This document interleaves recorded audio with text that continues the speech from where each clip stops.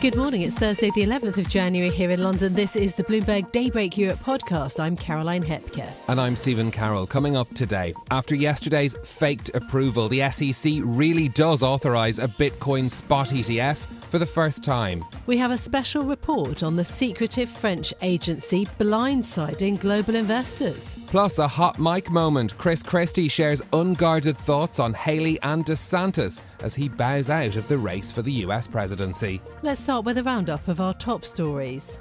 US regulators have for the first time approved exchange-traded funds that invest directly in Bitcoin. The move is being seen as a landmark event for the roughly $1.7 trillion digital asset sector and marks a rare capitulation by the SEC following more than a decade of opposition. The agency authorised 11 funds to begin trading as of today. Here's what SEC Commissioner Hester Peirce told Bloomberg. I'm delighted that we're at the end of this saga. I know there's still pieces of it to go, but I think this is a big milestone. The decision by Hester Peirce and her colleagues at the SEC come a day after the false post that the regulator's X account posted claimed that the agency had approved the ETFs. The Securities and Exchange Commission subsequently said the account had been compromised, causing the price of Bitcoin to fluctuate widely. Bank of England Governor Andrew Bailey says that cryptocurrencies have lost momentum on their drive to become part of mainstream finance. Here's what he told a parliamentary committee on the subject.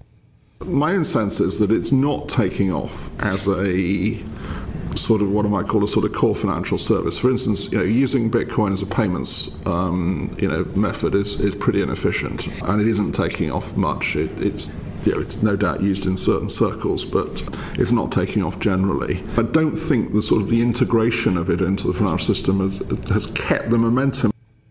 Andrew Bailey, he also reiterated his long-standing view that Bitcoin has no intrinsic value. The head of the New York Federal Reserve says interest rates are now high enough to bring down inflation. But John Williams also suggested policymakers need more evidence that price rises are slowing before they start easing. My base case is that the current restrictive stance in monetary policy will continue to restore balance and bring inflation back to our 2% longer run goal. I'll expect that we will need to maintain a restrictive stance of policy for some time to fully achieve our goals, and it will only be appropriate to dial back the degree of policy restraint when we're confident that inflation is moving toward 2% on a sustained basis. Williams added that any rate cuts would be dependent on the path of inflation and the economy. The New York Fed president's sentiment differs from comments that he made last month when he questioned whether monetary policy was sufficiently restrictive. The White House is backing legislation that would let it seize Russian wealth to help pay for the reconstruction of Ukraine. According to a memo from the National Security Council to the Senate Foreign Relations Committee, President Biden's administration welcomes in principle a bill that would allow the confiscation of some $300 billion in frozen assets. The move represents a shift as the president attempts to rally support in Congress for further funding of Kyiv's counter-offensive. So far, Republicans have blocked more than $60 billion in funding for Volodymyr Zelensky's forces, partly over concerns that Washington is carrying too much of the financial burden. The US Transport Secretary says Boeing's 737 MAX planes will remain grounded for some time to come. The airplane maker is facing intense scrutiny after a door plug ejected from a jet mid-flight last week. US regulators grounded 171 of the 737 MAX 9 aircraft and ordered inspections after the accident. Pete Buttigieg told a transportation conference regulators need to deem the model safe to fly again. I made clear to the leadership of Boeing this week this should never have happened in the first place. And the path for any plane in that category to return to service will be dictated by safety and only by safety. Buttigieg didn't give a timeline for the plane's return but stressed the process would not be rushed. The former New Jersey Governor Chris Christie says that he is ending his long-shot presidential campaign centred on denying one-time ally Donald Trump the Republican nomination. Speaking at a town hall event in New Hampshire, Christie said there was clearly no path for him to win the nomination. However, before the event, Christie was caught on a hot mic, undermining Trump's other Republican rivals, Ron DeSantis and Nikki Haley. Yeah, I mean, look, she spent $68 million so far, just on TV. spent $68 million so far, $59 million by DeSantis, and we spent 12. I mean, who's punching above their weight and who's getting a return on their investment, you know? And she's going to get smoked. And you and I both know it. She's not up to this. She hasn't even been challenged. She's still 20 points behind Trump in New Hampshire, right? Yeah. Oh, yeah. And he's still going to carry Iowa, right? Yes. Oh, I talked to DeSantis called me, petrified that I would. He's probably getting out after Iowa. Well, so despite the unguarded comments by Christie, his exit still potentially boosts the candidacies of Haley and DeSantis, who have emerged as the main alternatives to frontrunner Trump. Christie led Donald Trump's 2016 presidential transition team, but broke with him shortly after the 2020 election when Trump refused to concede to President Joe Biden. Barclays is planning to unveil a new set of targets for returns and costs next month, along with its fourth quarter results. That's as the bank adjusts to the continued slump in deal-making and trading revenue. Bloomberg's Tiwa Adebayo has the details. Barclays traders failed to live up to the previous year's record-breaking revenue during the fourth quarter of 2023. That's according to Barclays' head of investor relations, who blamed the continued drought of deals and capital markets activity. It's a problem shared with others in the sector, including Jefferies, which saw its fourth quarter earnings drop by over half compared to 2022. In response, Barclays says it will set new targets for returns, expenses and shareholder distributions, along with cost-cutting to boost profitability. In London, Tiwa Adebayo, Bloomberg Radio.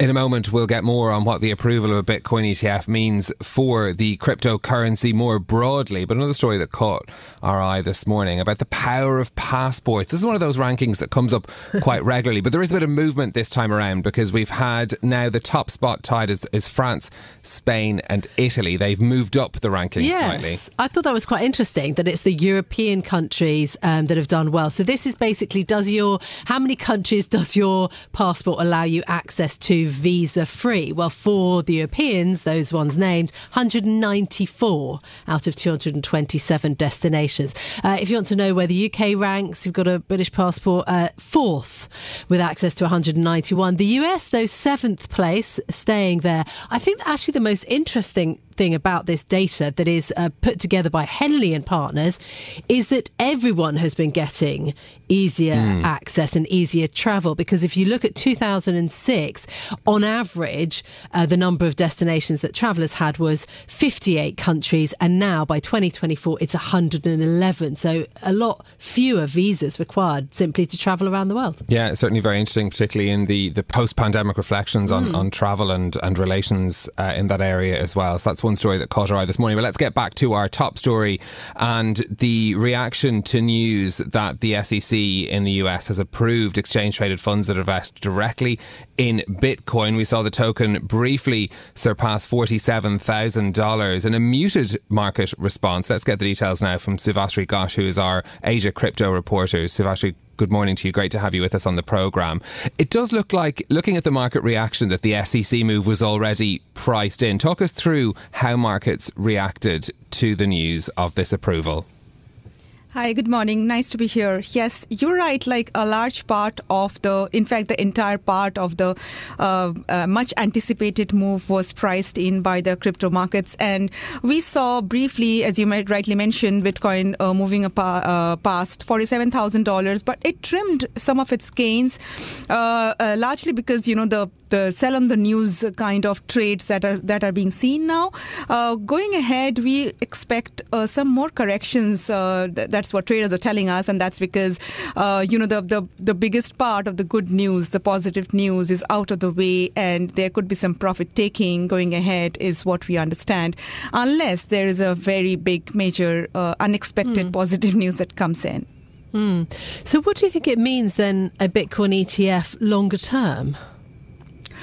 For Bitcoin ETF, so basically this is like a democratization in a way of crypto, right?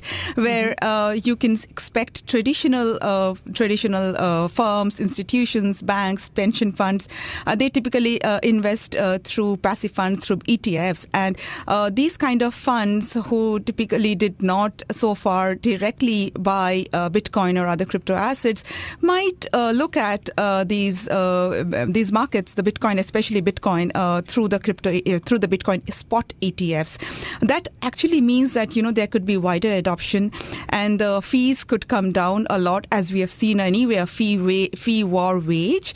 So yes, going ahead could be a broader adoption. However, I would like to add that a lot depends upon actually how much people believe that this market will last for a long time, and therefore invest their money in these funds. So that's a caveat I need to add over here.